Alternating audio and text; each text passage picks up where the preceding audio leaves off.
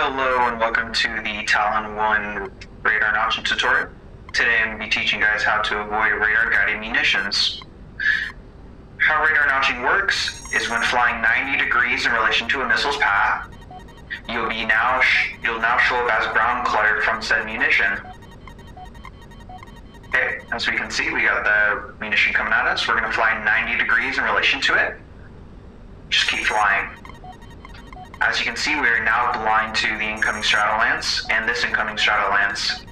This is because when you are 90 degrees in relation to where it's flying, you're now going to be picked up as ground clutter instead of an aircraft. Because the munition has to be able to, distinguish between ground clutter and real aircraft. And when you're flying 90 degrees in relation to its path, you are now being picked up as ground clutter because I'm no longer to the radar's guidance system. I'm no longer moving away from it, and I'm no longer moving towards it. Looks like we have more incoming from our left here. So, as you can see, to get that 90 degrees, I'm going to want to bank right. Bank right, bank right, bank right, bank right, bank right, bank right, bank right. And, oh, those were actually intercepted. But as you see, you want to line up that 90 degrees on the incoming munitions. So we have more incoming munitions here. Let's see where they're coming in from. I have a feeling they're coming off to our left. There we go. They're either intercepted or we're notching them currently. Oh, it looks like we are notching them. So as you can see, flying 90 degrees in relation to the missile's path. That was coming straight for us before. Okay, we have another radar guided munition inbound. So what we're going to do is we're going to make a slight right bank. And right there, we have now just notched the missile again. As you can see, flying in this 90 degree path stops the radar munitions from being able to see you. So you are now being deciphered as ground clutter.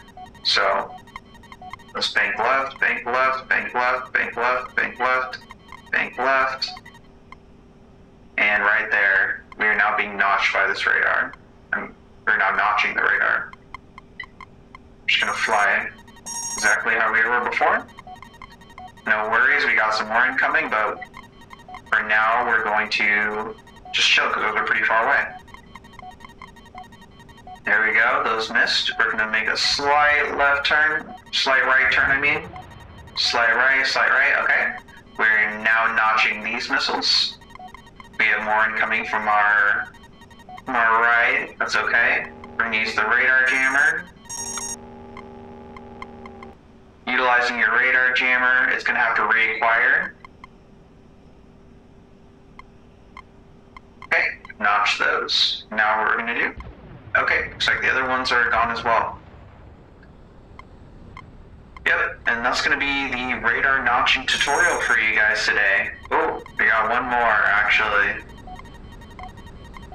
Let's go ahead, counter this for you guys. As you can see, it's coming in from our bottom. We're going to go slowly 90. Okay, turned a little bit too far. I'm gonna turn right. There we go. Sit right there in that Goldilocks zone. We're now being picked up as ground clutter to the radar munition instead of an aircraft. Flying not away, and we're not flying closer to said radar munition. So we're not being picked up as ground clutter. And boom. That, guys, is how you avoid radar missiles by utilizing radar notching. Have a good one.